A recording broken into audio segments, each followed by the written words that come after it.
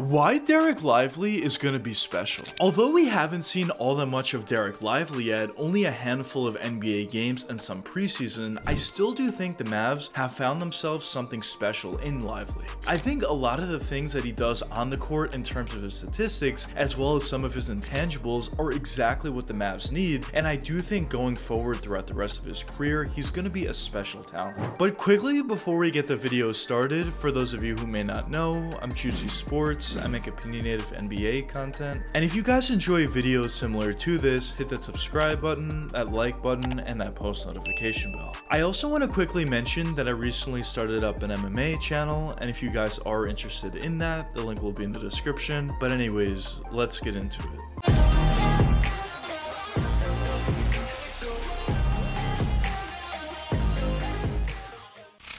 Dereck Lively was drafted with the number 12 overall selection during the 2023 NBA draft by the Dallas Mavericks. And originally when Dereck was coming into the NBA, he was seen as a very special talent. Although offensively he was a little bit raw, he didn't have all that many offensive abilities besides the pick and lob offense, but regardless of that fact, he had really good size out there, he had tremendous athleticism, he did well defensively, he was a really good rebounder, and although he was limited offensively, just having that pick and lob threat and having that ability at such a high level was something that was seen to be very intriguing to a lot of NBA teams. But after the Dallas Mavericks were able to acquire this guy, a lot of people, including myself, thought it was a perfect fit. Because when you look at this Dallas roster, they have Luka, Doncic, and Kyrie Irving. They have some other scoring threats on the roster as well, but one real gaping hole that the Mavs had this previous season, and really ever since they got Luka Doncic in my opinion, is they never had a really good big man that was able to do a lot of the things that Lively's able to do at a high level. Like for example, rebound effectively, play effective defense, be able to run the pick and lob offense, and do some other things as well. But some of you may be wondering at this point, why do I think Dereck Lively is such an important piece for this Mavericks roster specifically? Well, I think it comes down to a couple different factors, but the first factor I want to touch upon is his defensive presence. Because when you look at his ability to play defense out there and play not only on ball but also off ball defense by coming over and getting some weak side blocks, it just becomes extremely important for any team, but especially for this Mavs roster. Because when you look at the guys they have on their team, they have guys who could play defense, but also they have other guys that don't necessarily play the best defense. Like for example, Luka Doncic, Kyrie Irving, and some others on the roster. So having a true defensive anchor like Dereck Lively becomes that much more important. Because even if their initial defender blows by, for example, Luka Doncic or Kyrie Irving, now you have Lively in the paint to make up for that defensive lapse and still get stops. And when you talk about this Mavs team specifically, if they're able to play relatively well defensively, they're going to have a pretty good season in my opinion. They have a lot of offensive firepower and it's going to be difficult for teams to keep up with that. But if the Mavs are able to play well offensively and play relatively well defensively, I think they're going to be one of those teams that are just very difficult to beat. And I think Lively would do a really nice job in helping the Mavericks defense overall. But the next reason for why I think the addition of Dereck Lively is a really good one for this Mavs roster is actually due to his offensive abilities. Now, as I mentioned before in the video, Lively isn't necessarily all that great offensively and very skilled. He is a very raw player, but what he does have is he does have great size out there, a great wingspan, and most importantly, phenomenal athleticism.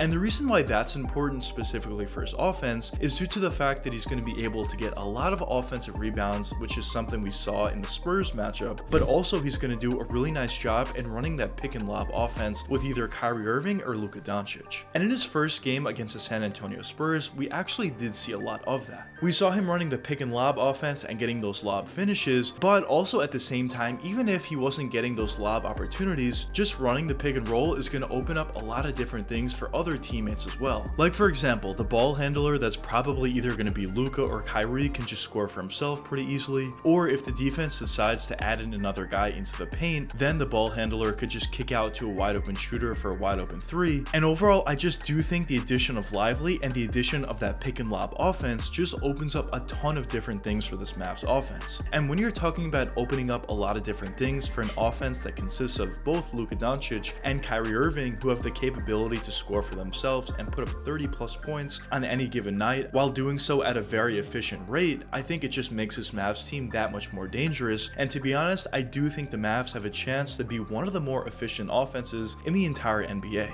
But the next question that some of you may be wondering wondering at this point is what kind of ceiling do I see for Dereck Lively? Well, in my opinion, as I mentioned before, I think Lively is a very effective player right away. He does a really nice job at rebounding both offensively and defensively. He does a really nice job in the pick and lob offense, but with all that being said, I do still think there is improvement to be made for Dereck, and I fully expect him to improve as the years do progress. Now, a lot of times when you talk about players that have a similar skill set to Lively, a lot of people would like to see that kind of player and add that three-point jump shot to their game. And although I do think it would be a nice addition if Lively added that within his game, at the end of the day, A, I don't think it's all that realistic, and B, I don't necessarily think it fits into the way he plays. But with that being said, adding somewhat of a mid-range jumper to your game just to give the defense that threat of you being able to shoot it and make it at a decent percentage would be something I would like to see from Lively going forward throughout the rest of his career. Even adding somewhat of a post-up ability to put up nice hooks in the post, maybe some baby floaters, just have a nice touch around the basket is also something I would like to see from Lively. But overall at this point, as I mentioned, I do like a lot of what I'm seeing from him, and if you can make some of those improvements and adjustments that I did mention before, at least in terms of his offensive game, I do think he's going to have an extremely bright future. But even besides his offense, there's always going to be certain improvements that he can make, as he obviously is an extremely young player at this point. He can even make some improvements defensively, he can make some improvements in the rebounding department, and there's always going to be certain things that he can look to improve upon.